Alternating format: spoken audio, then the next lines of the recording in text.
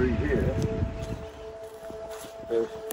in the autumn we were catching quite a few fish, and literally directly out from here, on that seam of that current, there must be something they like, and they just quite lie in that bit there.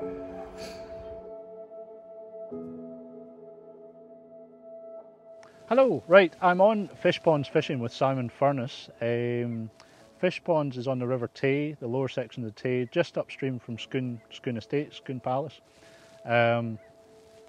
Just the reason I'm here today is to speak to Simon about, well, the opening line on his website and his film that he had done a couple of years ago is that the attraction of Fishponds is you never know if you're going to get a 9-pounder or a 35-pound belter to grab on. And the whole point of being here today is that statement itself pretty much came true for Simon a couple of weeks ago, and just in this pool that's below us. So a wee Q&A session, just catch up with Simon and see what we're up to. Simon, how many, you're manager on Fishponds, how many managers are you? There's five of us involved, yes. Cool. And you've had the beat for how long? This is our second full season. We'd had a half season, and then this is our second full season. Yeah, good. So we're still greenhorns. We're still learning very, very much. Yeah, good. And how long is the beat? 2 miles. 2 miles, right. 2 miles, both banks, alternate top and bottom beats. Yeah, okay. So this is the lower section of the beat we're on just now? This is the longest part of the bottom beat's the longest bit. And the right height of water is a lot more water to go at too. The most productive pool is at the top at the craigs if the lower water and the fish are coming through. Yeah. But at this height of water, and certainly in the back end, this is a great shot down here. Yeah. Now everywhere's having a bit of a tough time this spring, it seems, with fish numbers, but you were lucky enough to get a good fish. Yes, I found the needle in a mighty big haystack. Yeah. And it's right last ditch saloon, right at the end. I mean, I was nearly out of the pool when I hooked it.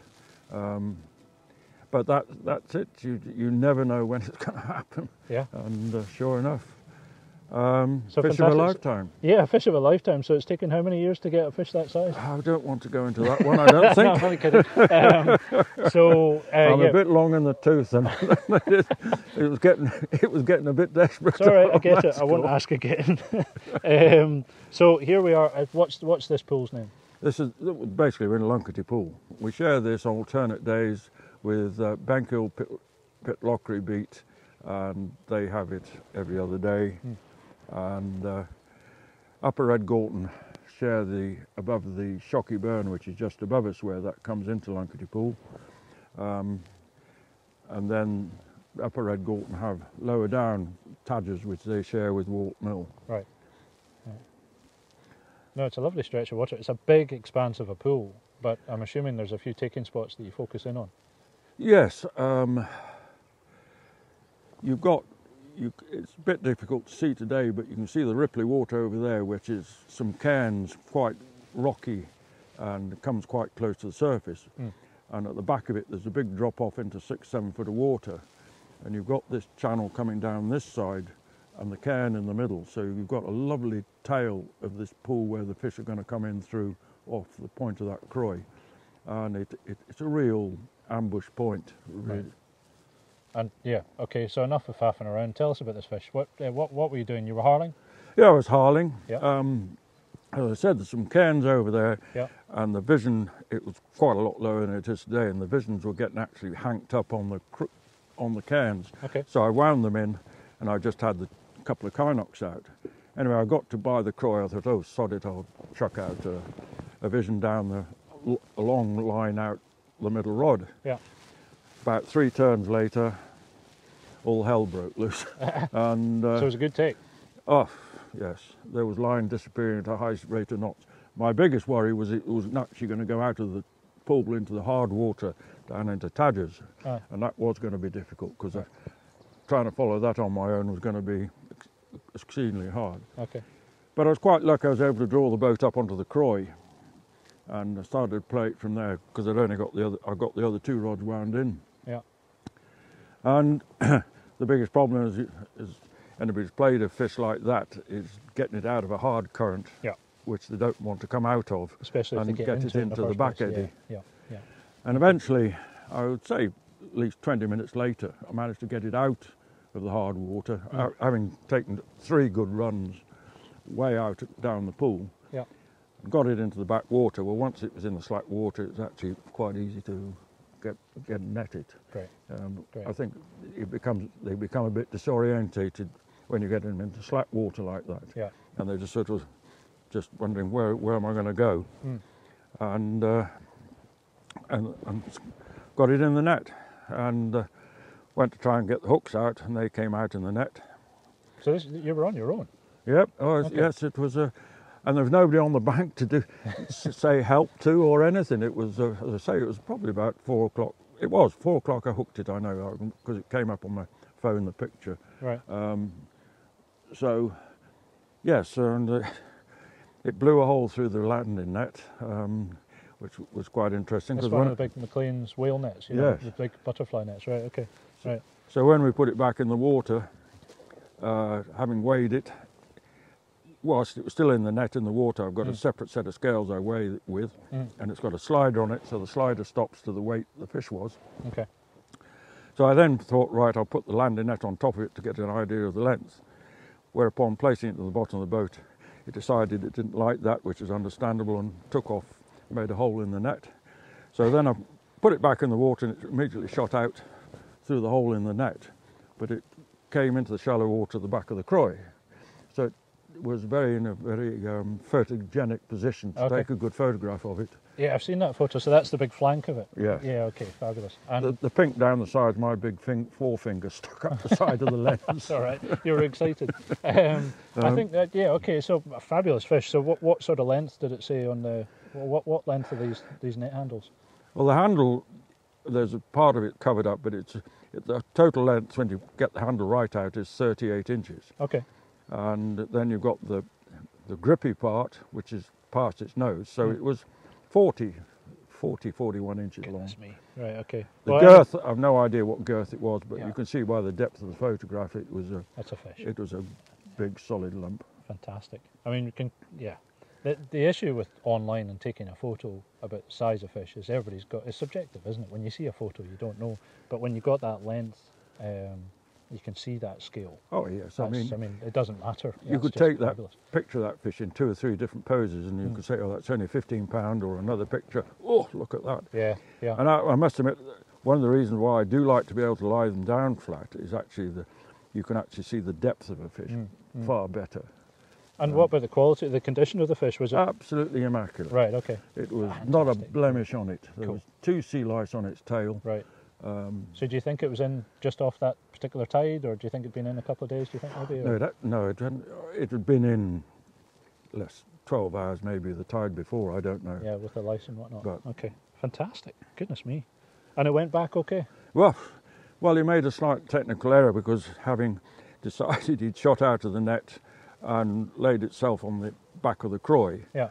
So I took a photograph of it, and then I moved slightly, and it took off, made a very long-winded way of getting back in the river, but it got there eventually under its own steam, like a missile, to be honest. The thing is, it's an interesting point in putting fish back. And Jimmy, is it Lapsley? Jimmy, the other manager with you? Jim McDonald. McDonald, sorry, mentioned earlier. It's a really good point. Is we all try to do our best, regardless when it comes to fish handling, best practice. But sometimes it's just out of your control, isn't it? It is out of your control, and I mean, a fish of your lifetime, and you actually want to get back in the water. I mean, I actually physically never touched that fish. I mean, I've got big hands. I know damn well Right. I would not have got my hand around the wrist of that tail of that Goodness. fish. You could tell, looking at there. If I'd wanted to hold it, I would have had a job to have got my hand around the wrist of that. Well, thank goodness you didn't give it the big Glasgow cuddle it seems to do. But yeah, okay. No, well, that's the worst thing. I mean, you can understand how it happens when people are handling fish. Okay, it's exciting. But to hold Yeah, it that's against their body and that is absolutely a Yeah, with the no-no, slime because it and takes whatnot. all the slime away. Yeah. If you've got to do it, hold it just in the water, just level with the water if you can. But And a good luck. 30-pound fish, and it's only got to flick its tail once, and it's whoosh. Yeah. it's you know. Yeah, it's basically like holding a kicking leg, isn't Yeah. it? Yeah, incredible. So. Very good. Okay, well, fantastic story, and yeah. Okay, well, hopefully there's another few out there. Hopefully it doesn't take as many years to catch another one for you. As we said in the previous interview, you've got to be in it to win it, and yes, it's.